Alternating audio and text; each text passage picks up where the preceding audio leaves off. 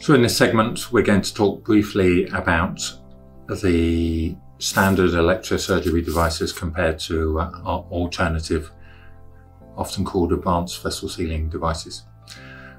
So the standard electrosurgery device, such as this Gima 160, is a very affordable way to improve the efficiency of your surgery, particularly standard open surgeries, skin surgery, bigger mass removals, also fine surgeries, for example, thyroidectomy, and so on. It's a very accessible way to get started. What this machine does, particularly in the bipolar mode, is it's delivering current according to you activating the machine. And there's no measurement of the power or the effect of that current on the tissues. And for most surgery, that's absolutely fine. And it relies on you observing the effect. And if you have excessive blackening of the tissue, you're applying too much power, so you need to reduce the level. And if you don't have enough effects, you need to increase the power or check that your connections are working. It is much less satisfactory for certain procedures, and perhaps the best example is during laparoscopy, particularly laparoscopic ovariectomy, where we are relying on a machine to coagulate the tissue, to seal the vessels, particularly in the ovarian pedicle, and then we're relying on the machine to transect the tissues. Now you can do that with standard bipolar instruments, particularly the hot blade or similar devices, the power blade, but there is no feedback provided. The machine delivers what you tell it to do and you observe the effect, but there's no feedback, which is a little less satisfactory. So much preferred for those procedures instead of the standard electrosurgery machine would be an advanced vessel sealing device. And there are a number on the market. So one is the VetSeal, and the VetSeal and some of the others provide a feedback.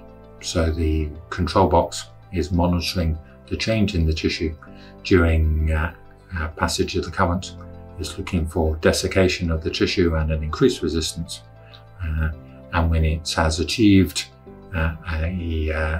adequate desiccation and increasing resistance in the tissue, it makes a noise to tell you that the procedure is complete as far as vessel sealing is concerned, and then you can use the cutting effect to divide the tissue.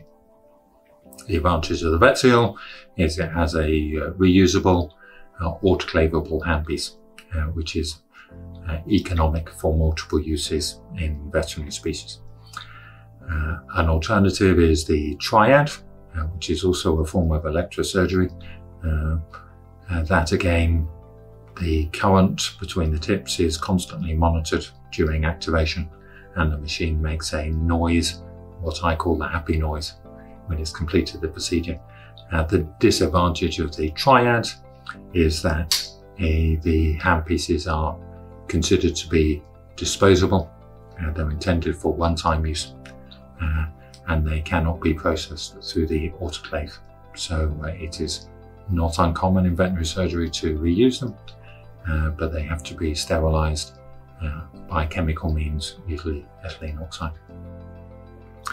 And another type of device is the harmonic scalpel, such as the N-Seal. This, instead of using electrical current, uses a ultrasonic energy, so a vibrating tip, essentially, to both coagulate and to cut the tissue. Again, the disadvantage of the N-Seal compared to, for example, the VetSeal is that the handpieces are intended for one-time use. They're not intended to be reprocessed, although again, it is common in veterinary surgery to clean and reprocess the handpieces through a chemical means such as ethylene oxide gas. But that is not how they've been designed to be used. So I hope you've enjoyed this series of segments on electrosurgery in small animal practice.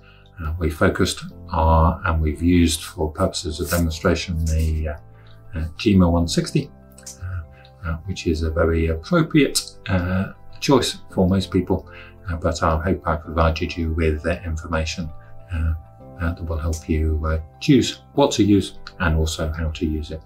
Thank you.